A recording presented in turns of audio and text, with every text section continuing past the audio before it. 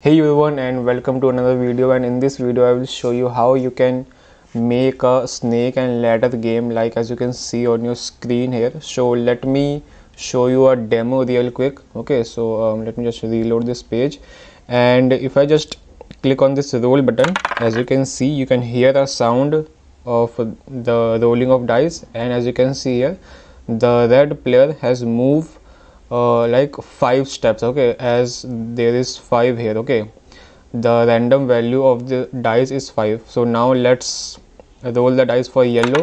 So as you can see here, the yellow gets 3. So let me just do this again and again, and let's find who wins. Okay, so yes, as you can see here, and it is also using the ladders and snakes. Okay, so I will explain each and every step which I have defined here.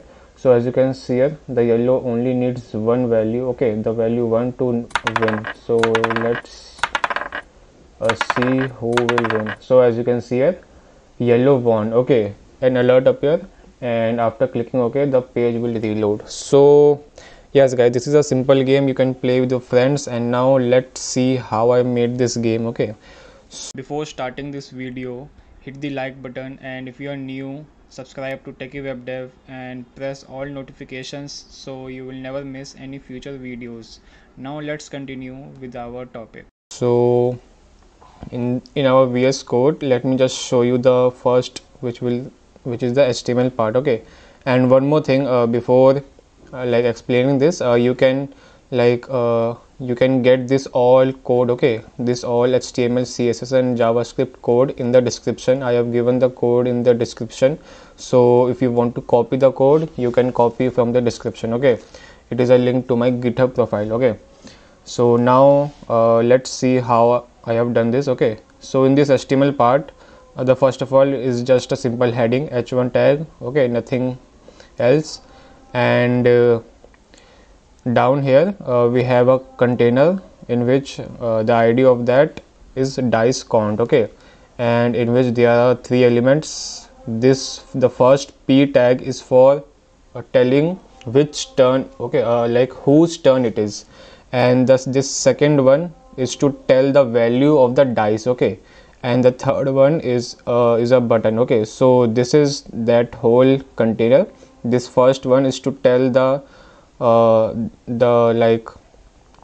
turn of which player it is. So for example, it will now tell it is yellow's turn. Okay, and then it will also like show the value of the dice, and this is the button to roll the dice. Okay, and then here we have like our main container. Okay, in which there are, as you can see here, there are 100. Okay, total of 100 divs, or you can say box. So as you can see here, this is a lot amount of code.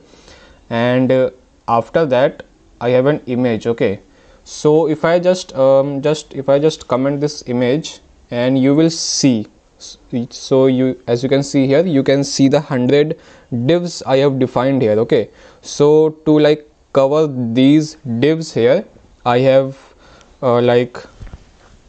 given this image here, and cover these boxes with the image. Okay, so you cannot see these boxes, but you can see the image. Okay, so if I just save it again, and yes, as you can see here, you can see the board. Okay, so that's all for the HTML part. Let's see the CSS part. So first of all, just like in the body, I have given display grid and like place item center to place all the items in the center. Okay, and then in the container part, as you can see cont, I have also given the display grid and some like grid template columns to like define these boxes here. Okay, so 10 by 10 rows. Okay, and then here I have like defined the I have given the style for these 2 dice. Okay, or you can call these anything. Okay, whatever you can call these 2 players. The first one is red and the second one is yellow. Okay, so I have given the style of these here. Okay, and nothing else here, and some styling to the image which I have shown you just okay, and some like styling to the image, and some styling to the button also. So that's all to in this CSS part. Now let's jump into the JS part, which is the most important. So first of all, at the beginning you can see a variable named tog. Let me just write let tog. Okay, it like looks good. And what is this tog? It will just like toggle your turn between the player 1 and player 2. So as you can see here, this yellow turn, when I will just click roll, you can see it changes to red. So how it is happening? It is happening due to this. So I'm just increasing the value of this tog by 1 here. Let me just show you where it is. So as you can see here, I'm just changing the value of tog by 1, and I'm just getting if the tog is odd. Okay, the value is odd, then red will move. If the value is even, then yellow will move. Okay, so just like that.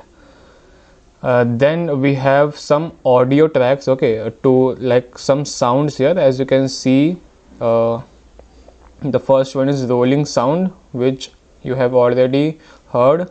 So as you can see here, this sound is the rolling sound.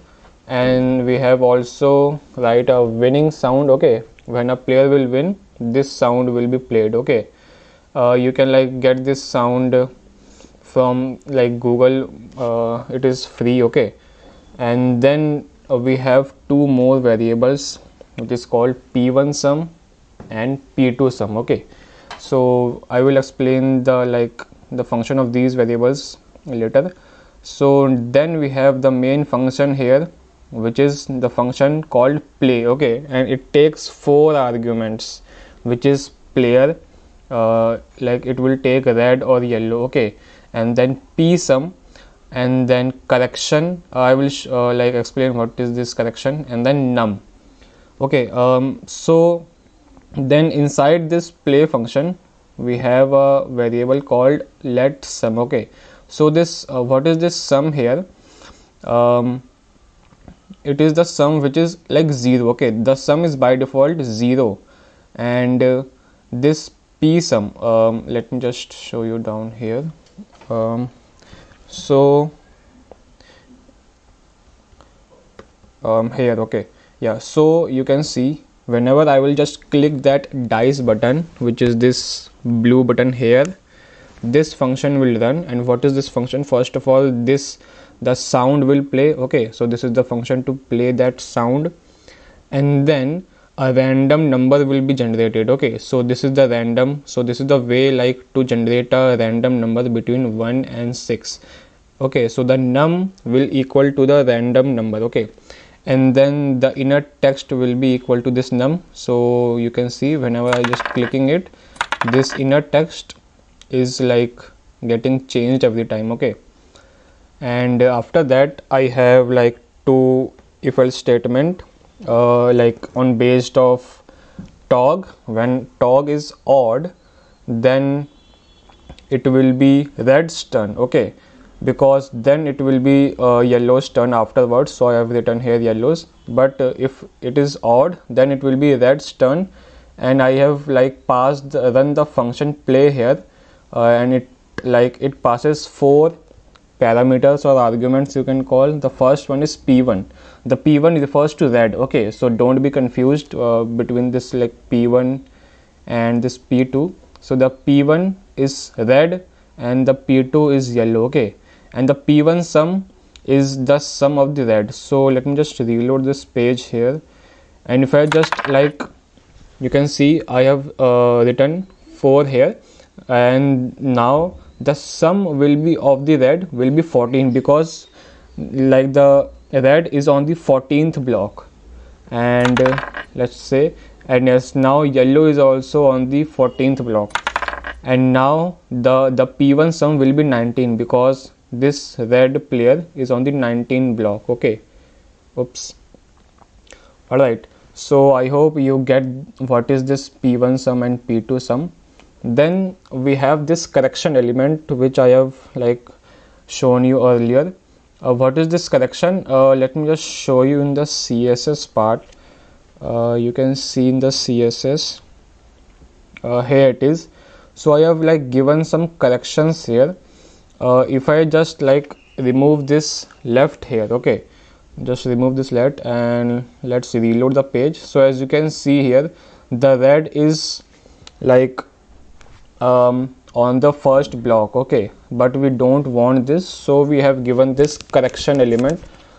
Okay, so I hope you understand. And here also you can see this is also the correction element. So let's say I have just comment this out for P2, and if I just reload the page, so as you can see here, this element is down here, and if I just like do this, so you can see it will not, like it is not looking great. Okay, so that's why I have given like this correction. So let's say I have just given this 0 here, so what will happen, let's reload, and yes, so as you can see here, it is like not working fine. So as you can see, okay, so that's why you have to give that correction value in order to work fine. All right, and let's uncomment this also.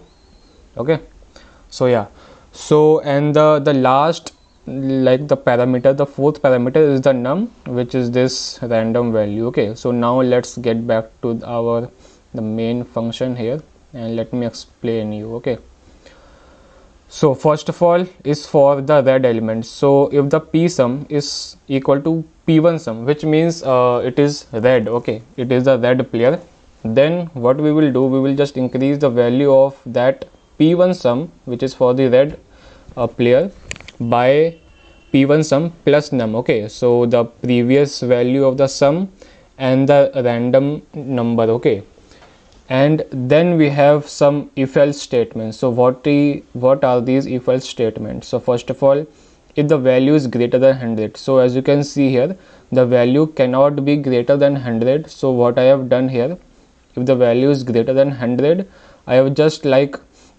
minus that the random number by itself, so it cannot be greater than 100, never. Okay, so yes, and then I have given here, if the if it is 1, so you can see if it is 1, as you can see here, if the value will be 1, then it will climb the ladder and it will go to 38. So that's exactly what I have done here. If the value is 1, then I have given it equal to 38, and similarly all these values are just like that. So I have also given for snakes also, for let's say if the player is on this 88 block, then it will go down to 24.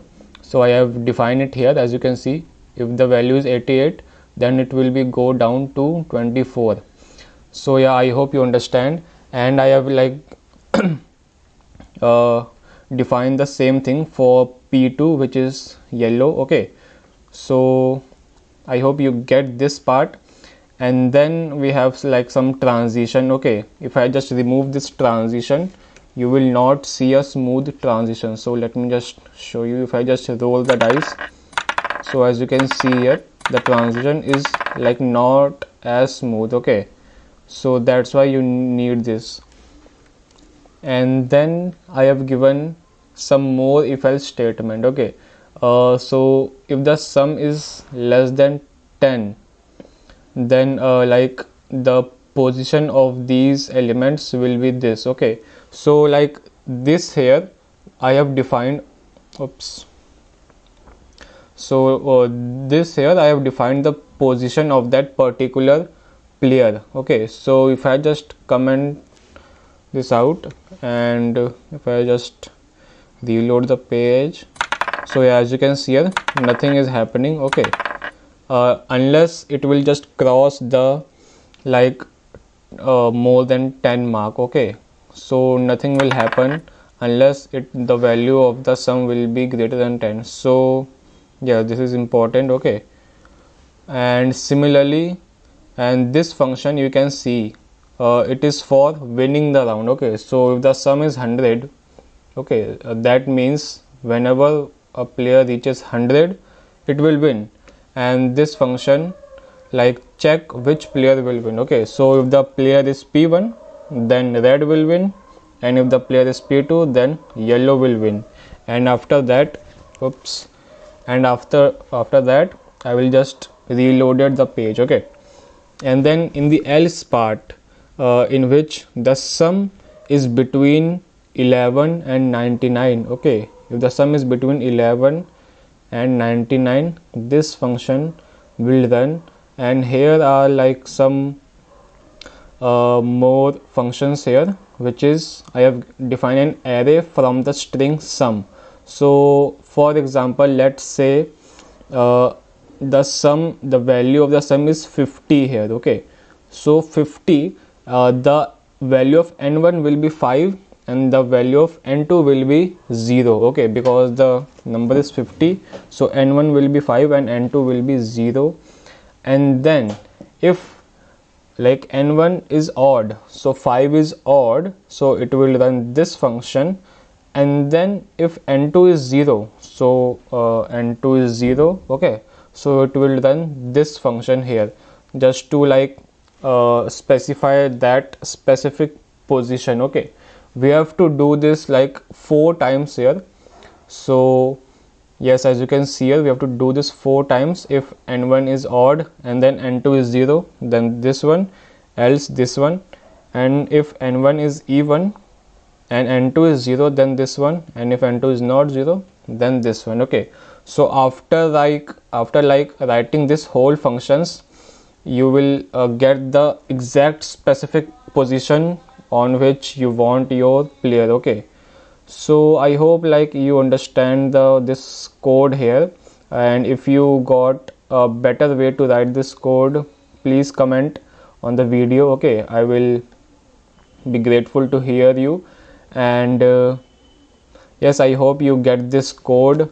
And let me just show you this one more time here. And yeah, one thing I have not done in this like project here, I have not make it responsive. Okay, I have not make it responsive. So if you want to make it responsive, you can easily do so with the help of CSS and some more JavaScript code. Okay, so I am not doing this in this video. You can do it on your own. Okay, so let me just show you one more time, and let's win again. So as you can see here, one more time, yellow won. Okay, and the page will be reloaded. So yeah, I hope you get the code here. And if you want the code, all the code is given in the description. Okay, you can copy the code from there, or you can like understand the code. And that's it for this video, guys. I will see you in the next one.